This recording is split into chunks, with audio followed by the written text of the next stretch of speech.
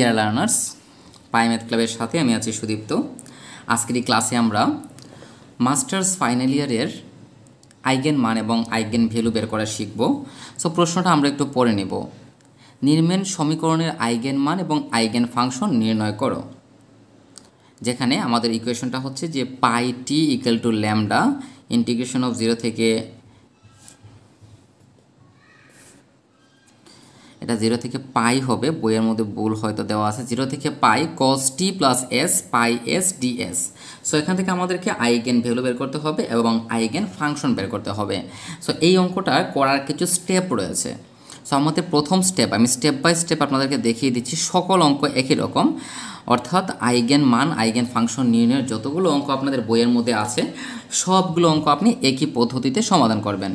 তাহলে এখানে আমাদের দেওয়া আছে এই ইকুয়েশনটা। সো প্রথমত আমরা ইকুয়েশনটা এখান থেকে লিখে নেব। cos t প্লাস এক্স পাই এস ডিএস, এটা হচ্ছে আমাদের প্রশ্ন। এখন দেখেন এই যে পাই টি সমান হচ্ছে ল্যামডা 0 থেকে পাই, এটা হচ্ছে cos a প্লাস বি, এটাকে মনে করেন এ, এটাকে মনে করেন বি। তাহলে cos a প্লাস বি এর সূত্র হচ্ছে cos বি, সরি এটা S, cos a cos B plus minus sine A sign B, অর্থাৎ এখানে শুধুমাত্র সূত্র প্রয়োগ করা হয়েছে এবং এখানে পাই এস ডিএস আগে থেকেই রয়েছে। সো এগুলো আমরা লিখে দিব। আবার বলছি আমি, প্রথমত আমরা এখানে যা প্রশ্ন ছিল সেটা লিখলাম, তারপরে এখানে জাস্ট cos a প্লাস বির সূত্র হচ্ছে cos a cos b minus sine A sign B লিখে নিলাম। এখন এটাকে আমরা দুইটা পার্টে ভাগ করে দেব।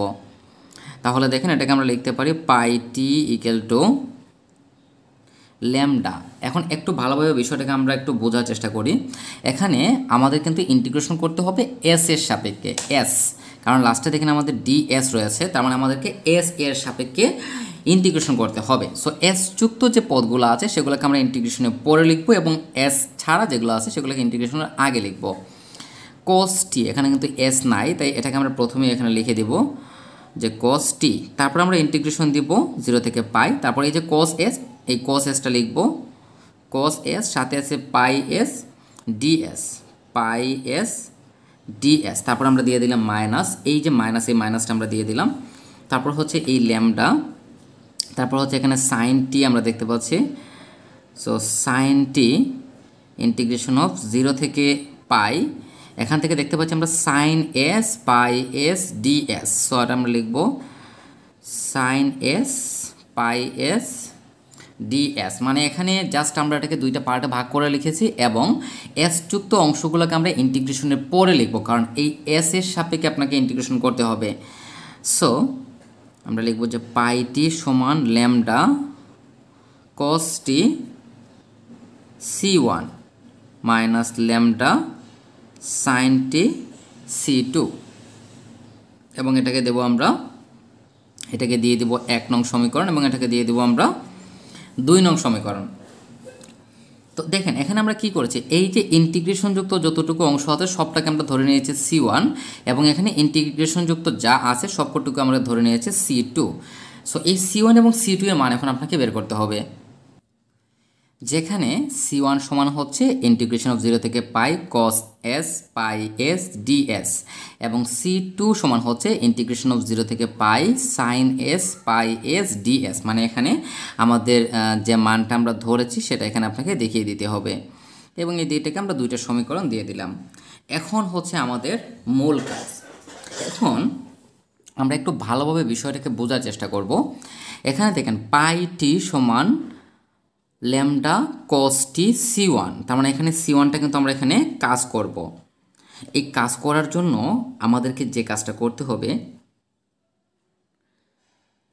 সেটা হচ্ছে এখানে s রয়েছে বাট এখানে t রয়েছে। সো আমাদের এখানে যে কাজটা করতে হবে যে t কে s দ্বারা প্রতিস্থাপিত করতে হবে। সো আমরা লিখব 2 হতে পাই। আবার একটু ক্লিয়ার করে দিচ্ছি আপনাদেরকে, এখানে c1 এবং c2 এর মান এখন আমরা বের করব। তাহলে c1 এর মধ্যে ইন্টিগ্রেশন অফ 0 থেকে পাই cos s পাই s রয়েছে, দেখেন পাই s রয়েছে বাট এখানে রয়েছে পাই t, কিন্তু আমরা যদি c1 এর মান বের করতে চাই অবভিয়াসলি আমাদের পাই s এর মানটাই প্রয়োজন। তাই এই যে পাই টি, এই টি এর জায়গায় মানে এই সমীকরণের মধ্যে টি এর জায়গায় জাস্ট আমরা s বসিয়ে দিব যাতে এই মানটা আমরা এই 3 নং সমীকরণে বসাতে পারি। তো দেখেন সমীকরণ 2 যদি আমরা টিকে যদি আমরা s দ্বারা প্রতিস্থাপিত করি তাহলে পাই টি, তাহলে এটা হয়ে যাবে পাই s। এখানে হচ্ছে ল্যামডা cos টি, তাইলে cos s c1 minus lambda sign s c2। Just এটা আমরা এভাবে লিখে দিলাম এবং এটাকে আমরা দিয়ে দিব 5 নং ইকুয়েশন। এখন হচ্ছে আমাদের মূল কাজ, এখন আমরা এই c1 এবং c2 এর কাজ করব। তো প্রথমত আমরা লিখব, একটু আমি আপনাদেরকে ভেঙে দিই। এখন দেখেন, এখন এটা হচ্ছে আমাদের 5 নং ইকুয়েশন, ওটা হচ্ছে আমাদের 3 নং ইকুয়েশন এবং এটা হচ্ছে আমাদের 4 নং ইকুয়েশন। সো আমরা লিখব 3 ও 5 হতে।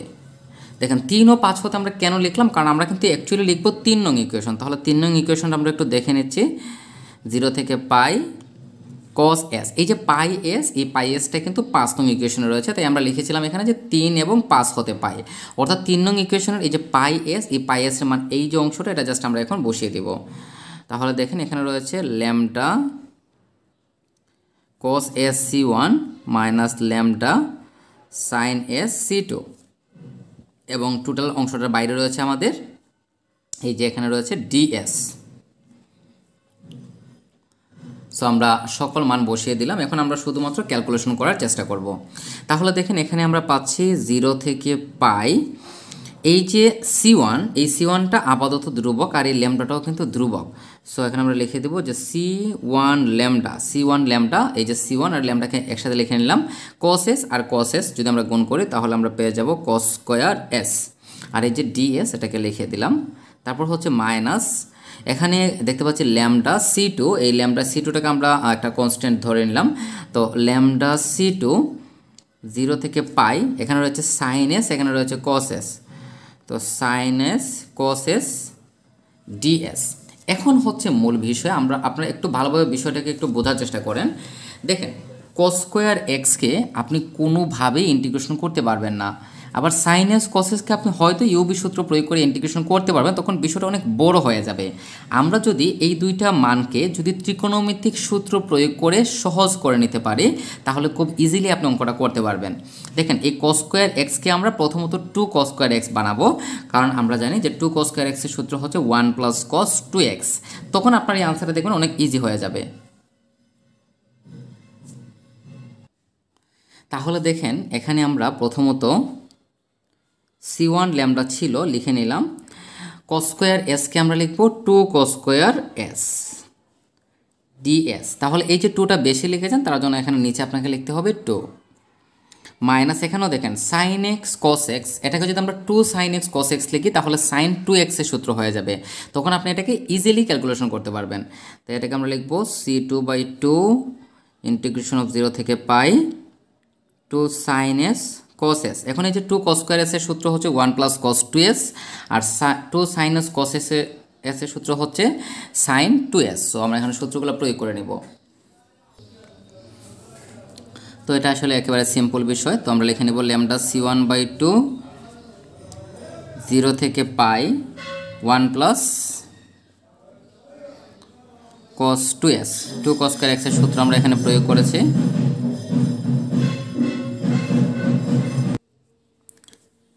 প্রয়োগ করে নিলাম। এখন এখানে আমরা লিখে নেব যে ল্যামডা c2/2 0 থেকে পাই, আর এটা হয়ে যাবে sin 2s ds। তারপর এখানে আমরা ক্যালকুলেশন করব যে ল্যামডা c1/2, এখন আমরা এটাকে ইন্টিগ্রেশনের সূত্র প্রয়োগ করে নিব। দেখেন 1 ds s, আর cos 2s এর সূত্র হচ্ছে sin 2s/2, এটা হচ্ছে ইন্টিগ্রেশন অফ cos 2x এর সূত্র প্রয়োগ করা হয়েছে। লিমিট বসিয়ে দিলাম, ল্যামডা c2/2 sin 2x এর সূত্র হচ্ছে মাইনাস cos 2s/2। আপনি সূত্রগুলো মুখস্থ করে নেবেন আগে ইন্টিগ্রেশন, এগুলো আপনারা ইন্টারমিডিয়েট থেকে শিখে আসছেন। এখন আমরা এখানে লিমিট বসিয়ে দিব, তাহলে ল্যামডা c1/2 দেখেন এখানে যদি আমরা পাই বসাই তাহলে পাই, এখানে যদি আমরা পাই বসাই তাহলে সাইন 2 ইন্টু পাই মানে সাইন 360 ডিগ্রি, সাইন 360 ডিগ্রি মান হচ্ছে 0। তারপর 0 যদি আমরা এখানে বসাই 0, আবার সাইন 0 ডিগ্রি মানও 0, minus lambda c2/2 minus minus এটা হয়ে যাবে প্লাস কস 360 ডিগ্রি, কস 360 ডিগ্রির মান হচ্ছে, দেখেন কস 360 ডিগ্রির মান হচ্ছে 1, আবার মাইনাস কস 0 ডিগ্রির মান হচ্ছে 1, তাহলে 1 থেকে 1কে বিয়োগ করলে হয়ে যাবে 0। তাহলে আমাদের টোটাল মানটা কি দাঁড়াবে দেখেন, আমাদের কিন্তু এটা c1 এর মান, এখানে আমাদের যে টোটাল মান ছিল সেই মানটা হয়ে যাবে ল্যামডা c1 π/2, এবং এটাকে আমরা যদি বাম দিকে নিয়ে আসি তাহলে দেখেন আমরা লিখতে পারি 1 কমন নিয়ে নেব একসাথে, মাইনাস ল্যামডা π/2 ইন্টু c1। কিন্তু দেখেন এখানে c2 যুক্ত কোনো পদ কিন্তু নাই, সো আমরা যেহেতু আমাদের c1 এর পাশাপাশি c2ও প্রয়োজন, তাই এখানে আমরা একসাথে লিখে দেব 0 ইন্টু c2, মানে হচ্ছে আপনারা যে সমীকরণ সেই সমীকরণে c1 c2 সব মান থাকতে হবে।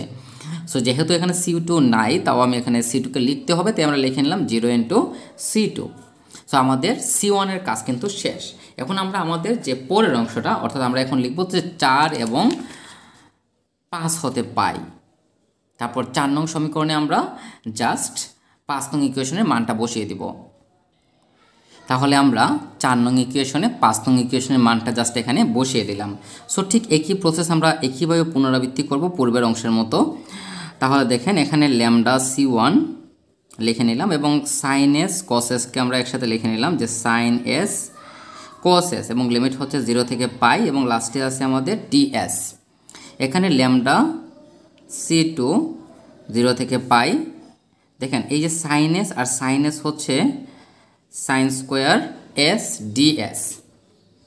এখন এই অংশটাকে আমরা সূত্র বানাবো, এটা দেখেন সাইনে কোসের কোনো সূত্র নাই, কিন্তু 2 সাইনে কোসের কিন্তু সূত্র আছে। সো ঠিক আগের অংশের মতোই আমরা প্রথমত এটার নিচে আমরা দিয়ে দেব 2, এবং এটাকে আমরা লিখে নেব 2 সাইনে কোসে। এখানে কস স্কোয়ার সাইন স্কোয়ার এক্সের কোনো সূত্র নাই, কিন্তু 2 সাইন স্কোয়ার এক্সের সূত্র আছে। সো ল্যামডা c2/2 0 থেকে 2 সাইন স্কোয়ার এস ds। এখন এই যে 2 সাইনে কোসে মানে হচ্ছে সাইন 2a, আর 2 সাইন স্কোয়ার এক্স মানে হচ্ছে 1 মাইনাস cos 2a। সো সূত্রগুলো আমরা এখানে বসিয়ে দেব। সো এটা হবে 1 মাইনাস cos 2s। সো আমরা সবগুলো সূত্র প্রয়োগ করে দিলাম, এখন আমরা ইন্টিগ্রেশন করে দেব। তাহলে দেখেন c2 সমান ল্যামডা c1/2 সাইন 2s, তার মানে হচ্ছে সাইন 2x এর সূত্র হচ্ছে মাইনাস cos 2s/2 0 থেকে পাই মাইনাস ল্যামডা c2/2 1 ds মানে হচ্ছে s, আর cos 2s এর সূত্র হচ্ছে সাইন 2s/2 সাইন 2s/2, এবং লিমিট হচ্ছে 0 থেকে পাই। এখন আমরা জাস্ট এখানে ক্যালকুলেশন করে দিব। তাহলে দেখেন ল্যামডা c1/2 এই মাইনাসটাকে আমরা সামনে লিখে দিলাম, এখানে যদি আমরা পাই বসাই তাহলে হবে cos 360 ডিগ্রি, cos 360 ডিগ্রি মান হচ্ছে 1, আর 0 বসালে cos 0, cos 0 মান হচ্ছে 1, cos 0 মান কিন্তু 1, মাইনাস ল্যামডা c2/2। এখন দেখেন এখানে যদি আমরা আপার লিমিট বসাই তাহলে এটা হচ্ছে পাই, এটা হয়ে যাবে সাইন 2π/2 0, মানে সাইন 360 ডিগ্রি মান 0, 0 বসালে 0, এখানে 0 বসালে হয়ে যাবে 0।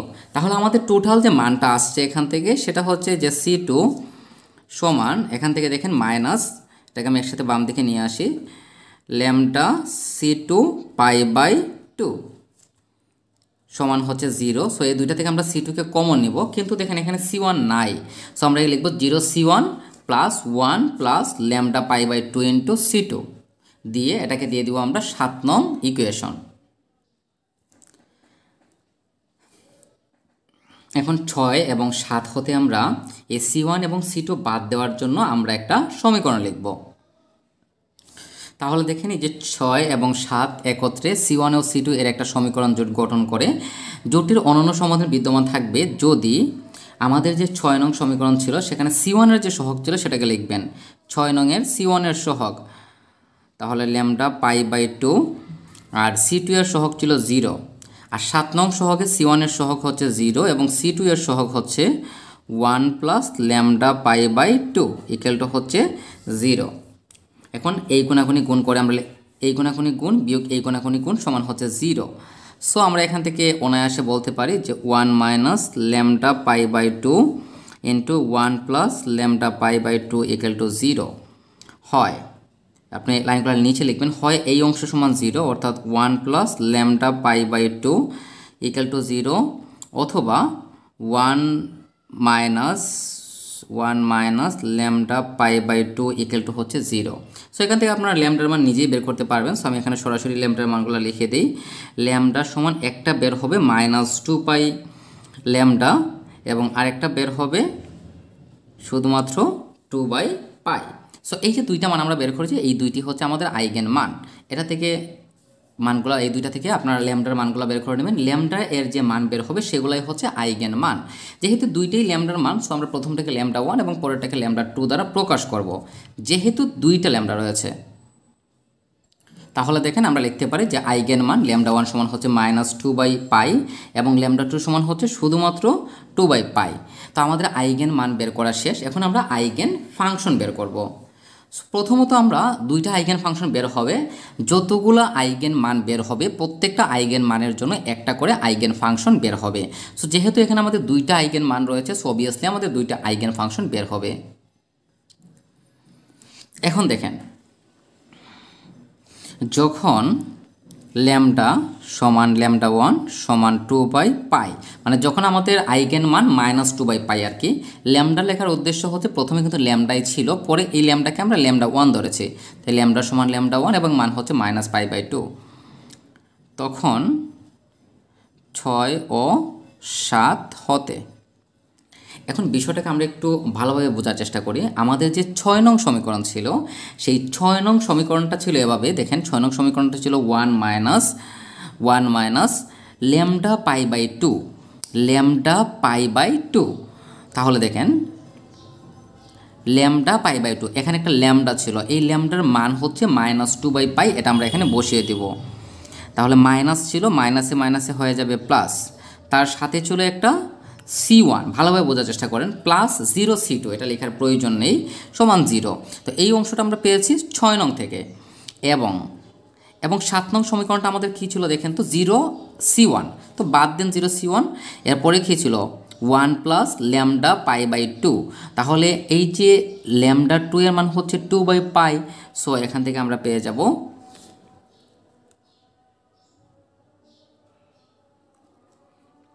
আমরা যদি মান বসাই ল্যামডা -π/2, দেখেন এই যে 6 এবং 7 দুইটার মধ্যেই আমরা -2 বাই পাই বসাবো। এটা আমরা পরবর্তীতে করব, দুইটা পার্ট হবে এখানে। প্রথমত হচ্ছে আমাদের 6 এবং 7 দুইটা সমীকরণে ল্যামডার মান -2 বাই পাই বসাতে হবে। সো এখানে যদি আমরা বসাই তাহলে এটা হবে π/2 into 2 by pi into C2 equal to হচ্ছে 0, অর্থাৎ 7 নং সমীকরণে মান বসিয়ে দিয়েছে। তাহলে দেখেন এই যে এগুলো কাটা যাবে, তাহলে 1 এবং 1 হচ্ছে 2, তাহলে 2C1 ইকুয়াল টু 0। তাহলে এখান থেকে আমাদের বের হবে C1 সমান হচ্ছে 0। আর এখান থেকে একটু ভালোভাবে বোঝার চেষ্টা করেন, এখান থেকে দেখেন কাটা যাবে, তাহলে 1 - 1 ইন্টু C2 ইকুয়াল টু হচ্ছে 0। তার মানে এটাকে আমরা লিখতে পারি 0 ইন্টু C2 ইকুয়াল টু হচ্ছে 0।